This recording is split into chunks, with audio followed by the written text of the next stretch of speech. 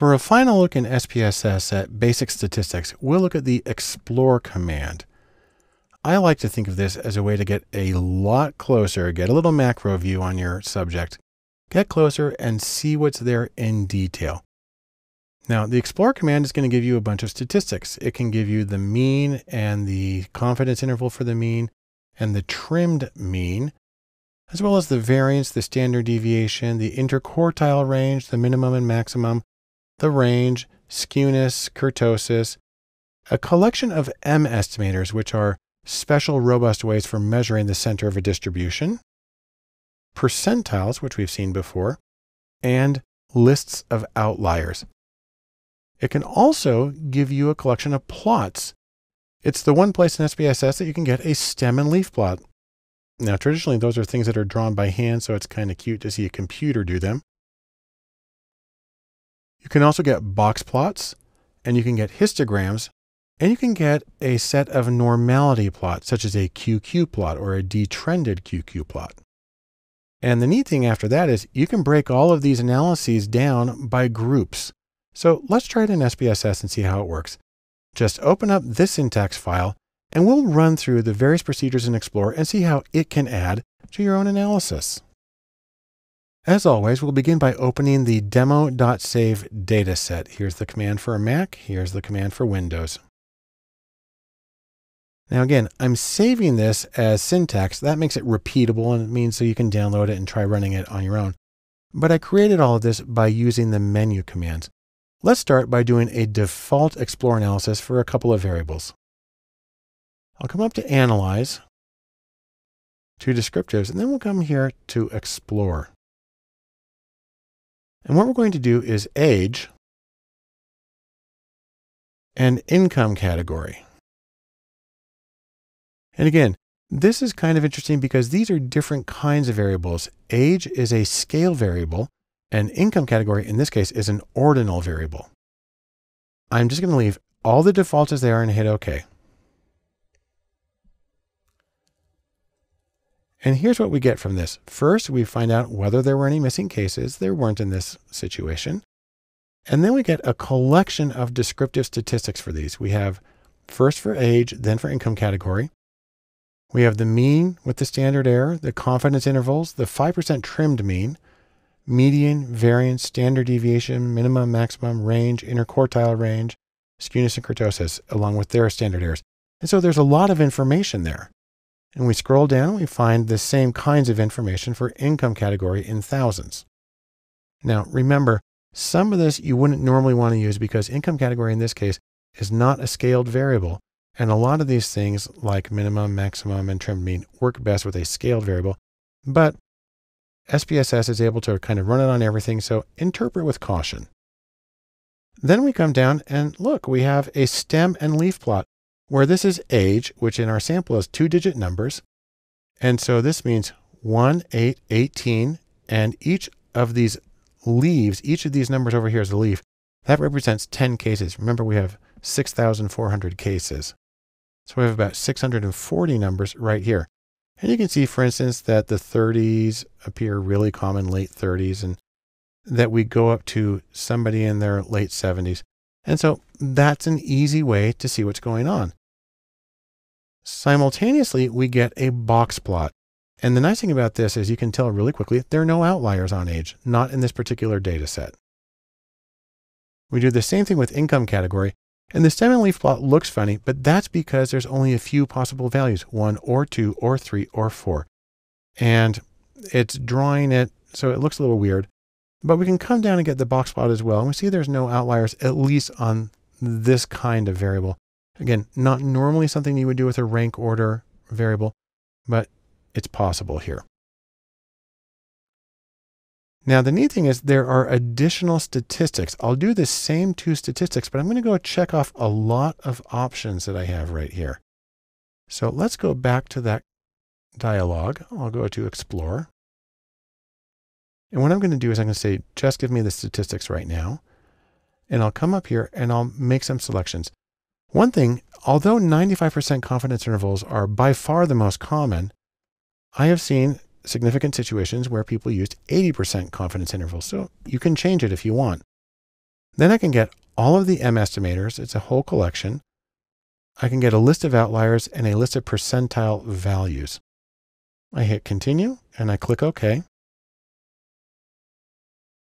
And now we have the same table we had before. That's their descriptives up there at top.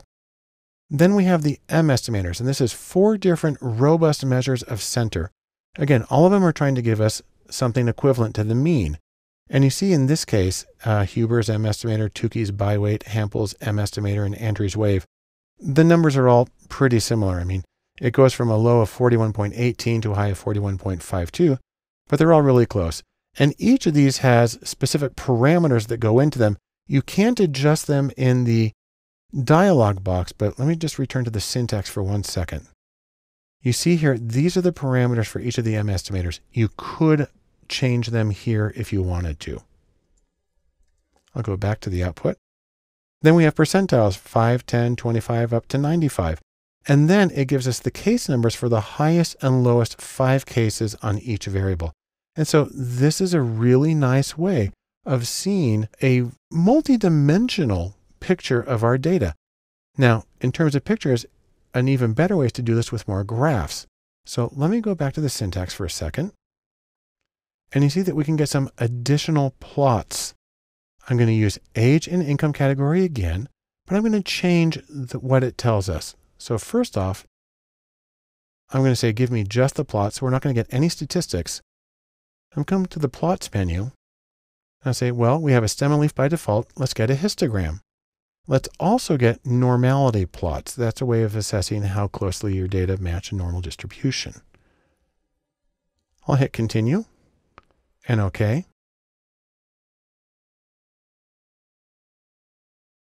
And now I have a histogram for age, the stem and leaf plot, but this one here is normal, but this one here is new.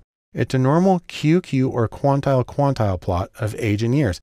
And if it were normally distributed, all of these circles would fall exactly on this line. You see it's really close, but it does deviate at each end. And then a detrended one takes that line and sort of flattens it out, and it's much easier to see where the changes are. Now, I know it looks really big in this case, but this variable is in fact pretty close to a normal distribution. Then we have our box plot.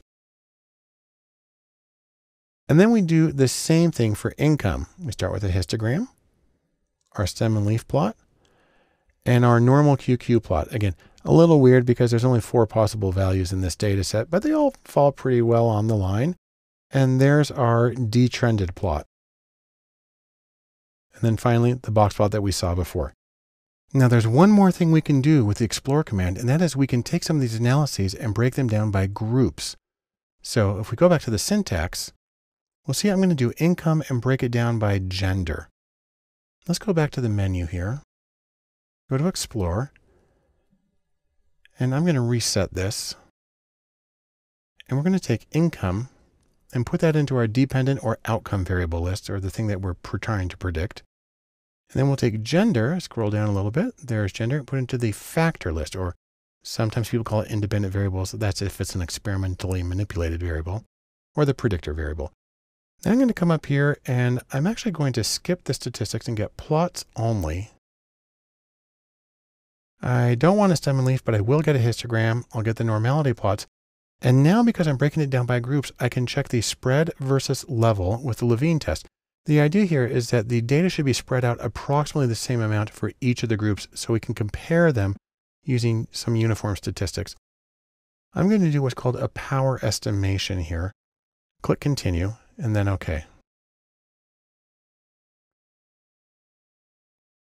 And now what we get is, again, is a list of the number of cases that have complete data, and then all of them do. There's no missing data. We have a test of normality, and what we see here is, based on both of these, that the data for neither group is normal. That's okay, because we knew that income was strongly positively skewed. As for homogeneity of variance, whether the two groups have about the same variance or spread, there is some difference, but they are not statistically significant, and so it appears to be the same for the men and the women, which is good in this particular data set.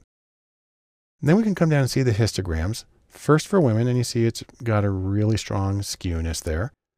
And the same thing again for men, really strongly skewed.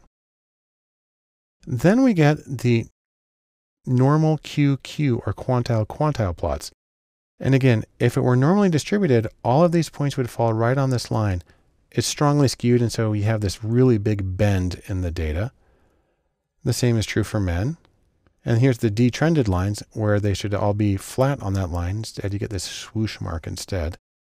And so it just confirms that we're not dealing with normally distributed data. And what you do have is this big collection of outliers in the box plots. I'm going to do one thing. I'm going to double click on this. And then I'm going to come right up to here. And this will turn off the data labels so we can get rid of the ID numbers. And you can see that we have a lot of outliers in both the men and both the women. And there's no really obvious differences between the two groups. And the spread versus level plot is something that you can use if you have multiple levels, that it can help you select a kind of power transformation, a square root, a reciprocal, a square, or something like that. But that's a more complicated topic and something for another day. And besides, it appears that we have relatively homogeneous variance in the two groups. And so we'd be good to go ahead and do our other analyses. And so those are some of the options in Explore. And that's where we'll end our discussion of basic statistics.